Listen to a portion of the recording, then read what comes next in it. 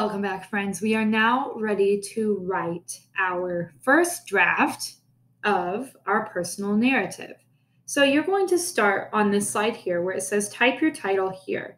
So you don't have to think of your title until you're all the way done with your writing. But I already thought of mine. Mine is called An Almost Scary Encounter.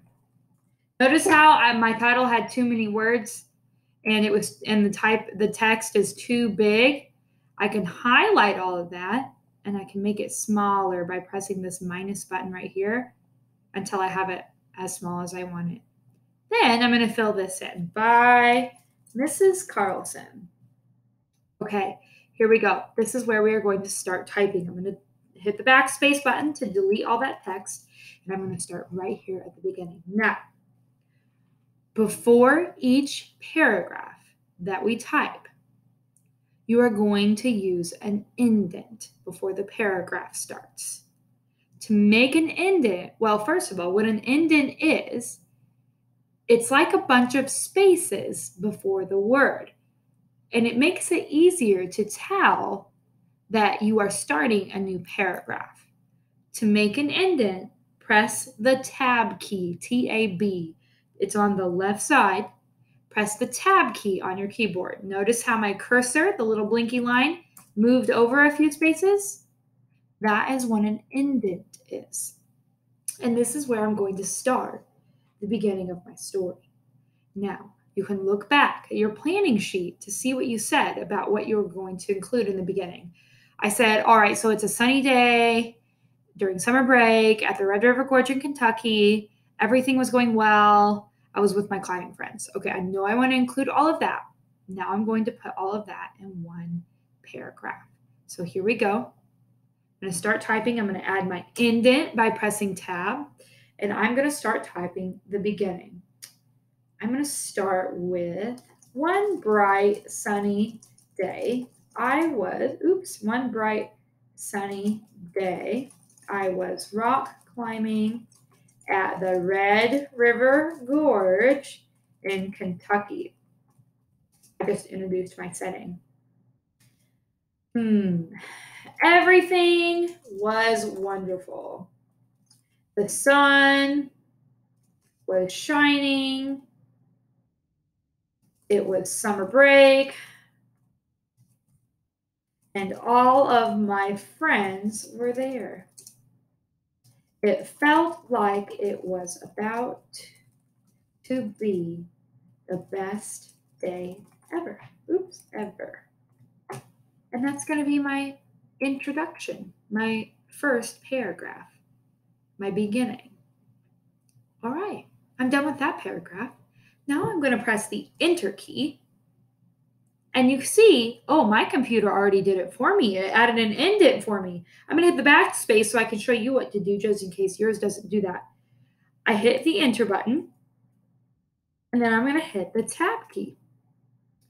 Because every paragraph we are going to indent. And you'll see when I'm all done, it'll be really nice because you'll be able to tell where my paragraphs are. Now I'm going to start writing the meat of my story, the middle. So I'm going to go back up here to remind myself from my plan what I'm going to write about. So let's see. I started climbing. I felt something fuzzy. I got scared and nervous. I screamed. I wanted to come down. I was brave and kept going. Okay, those are the things I'm going to write about. Now, I'm going to get to writing. Now remember that it's okay if it takes you longer to write your paragraphs than it takes me. I've been writing for a really long time, and that's why it doesn't take me very long, but you're just learning how to do this. So it's okay if it takes you way longer than it takes me to type out these paragraphs. So I'm going to say Enter. Okay, Enter. And then Tab if I need to. I may already do that for you. And I'm going to start writing the meat, the middle of my story. So, I'm going to start it out like this. After eating some eggs for breakfast, I started climbing up the wall for my first climb of the day. Oops, There we go. Do some editing on the fly there. Okay, I started on the first climb of the day. I climbed up and up, higher and higher. As I was climbing, I was breathing heavily. So, see how this word has it's underlined in red? That means I spelled it wrong. I spelled breathing wrong. What you can do to fix words when you're typing to spell them correctly is click on the right side of your trackpad or the right part of your mouse, and then it will say up here, did you mean breathing? Yeah, that's what I meant. I'm going to click that to change it to breathing. As I was climbing, I was breathing heavily. Let's see. What should I include next? I was getting tired, but I kept going. Right as I was about to reach the very last handhold on my climb, I touched something fuzzy. And I'm going to put it in all caps because it's something that's really scary. Okay. And I'm going to put an exclamation point. I screamed, ah! And all of my friends looked up to see what was the matter. My hand touched something fuzzy. I said to my friends below. I was so scared that I almost wanted to come down. So I took a deep breath and kept climbing. Hey, my middle part kind of leaves you on a cliffhanger. That means it leaves you wondering what's going to happen next.